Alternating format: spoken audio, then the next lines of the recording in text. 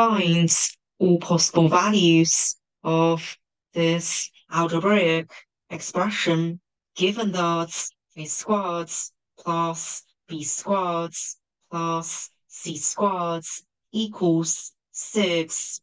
A, B, C are real numbers. It seems that solving this problem is not easy. It's possible that before solving this problem, we might be able to simplify this algebraic expression. We let f of A, B, C equal the given algebraic expression. Minus A can be written as minus 3A over 3. So the first term can be written as B plus C minus 2A all to the power of 5 over 3 to the power of 5. Similarly, by symmetry, the second and third terms can be written as A plus C minus 2B all to the power of 5 over 3 to the power of 5, and A plus B minus 2C all to the power of 5 over 3 to the power of 5, respectively. By symmetry in A, B, C, without loss of generality, we assume that A is greater than or equal to B, which is greater than or equal to C. Then B plus C minus 2A must be less than or equal to 0, and A plus B minus 2C must be greater than or equal to 0. However, whether A plus C minus 2B is less than or equal to 0 or greater than or equal to 0 depends on the specific values of A, B, C. Case 1.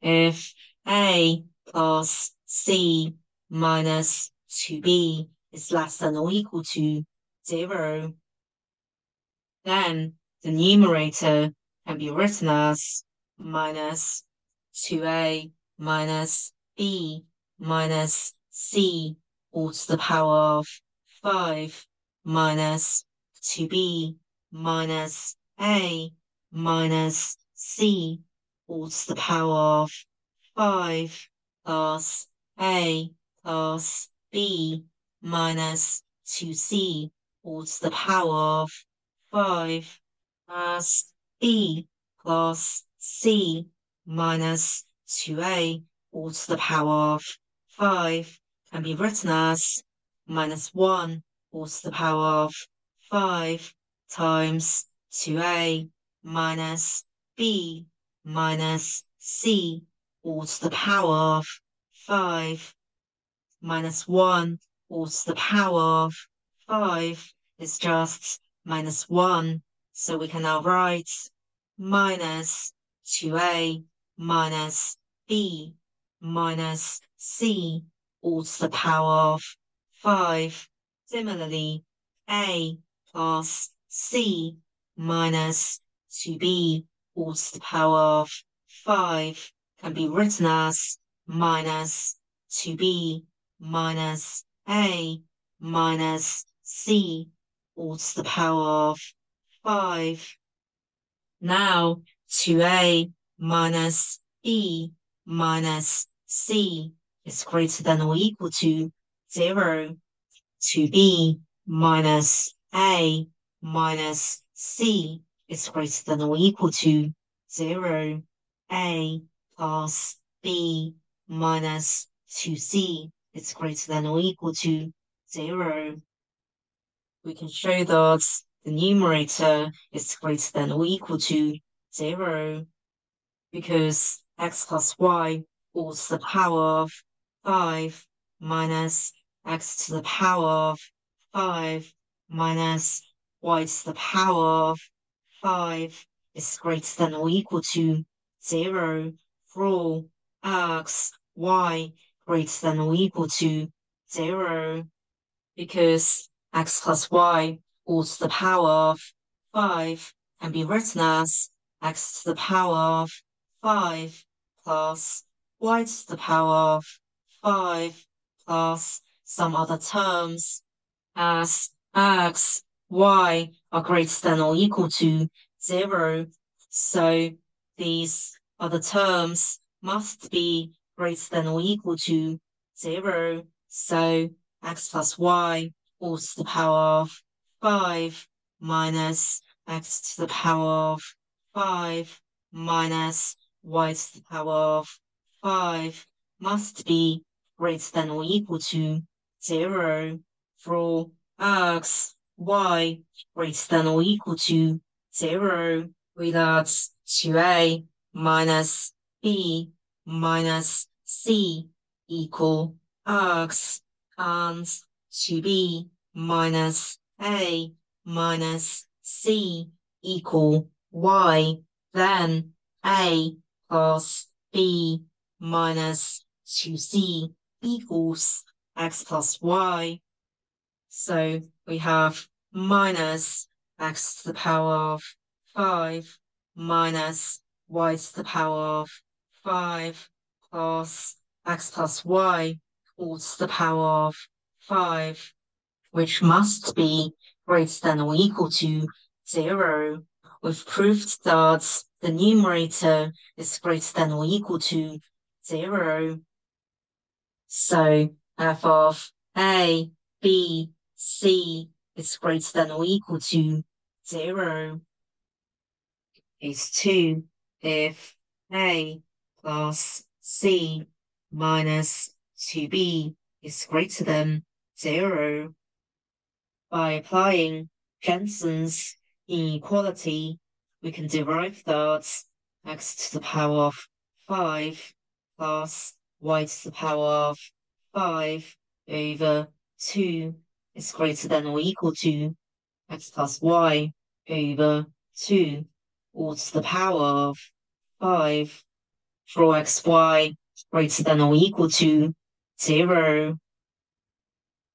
By applying this inequality, we know that the sum of these two terms is greater than or equal to this term.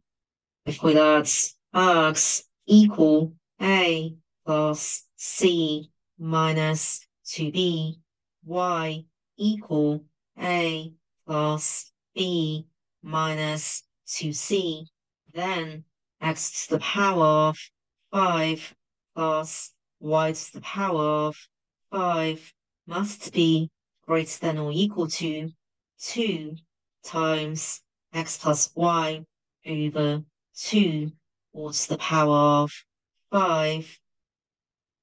A plus a is 2a minus 2b plus b is minus b. C minus 2c is minus c.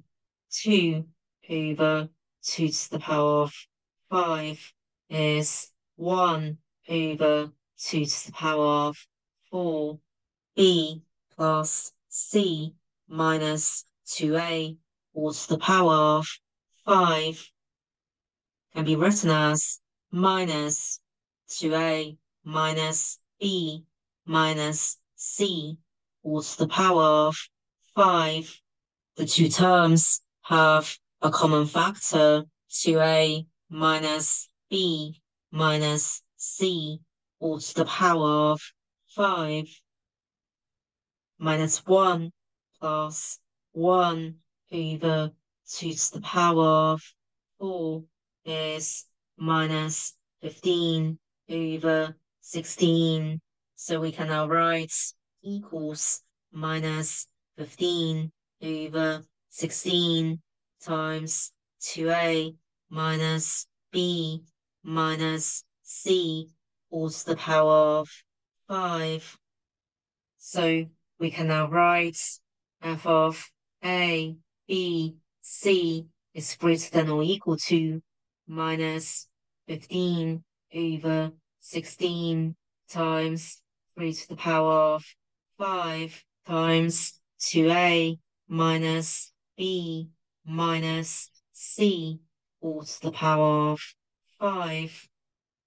Cauchy-Schwarz inequality sigma from I equals 1 to n, ui, bi, all squared is less than or equal to sigma from I equals 1 to n, ui squared times sigma from I equals 1 to n, bi squared. By applying this inequality to a minus b minus c all squared must be less than or equal to 2 squared plus 1 squared plus 1 squared times a squared plus b squared plus c squared. 2 squared plus 1 squared plus 1 squared is 6. We're given that a squared plus b squared plus c squared equals 6. So we can now write equals 6 times 6 as 2a minus b minus c is greater than or equal to 0. So we can now write 2a minus b minus c is less than or equal to 6. So f of a, b, c is greater than or equal to minus 15 times 6 to the power of 5 over 16 times 3 to the power of 5. 6 to the power of 5 over 3 to the power of 5 can be written as 6 over 3 all to the power of 5, which is 2 to the power of 5. 2 to the power of 5 is 32. 32 over 16 is 2 minus 15 times 2 is minus 30.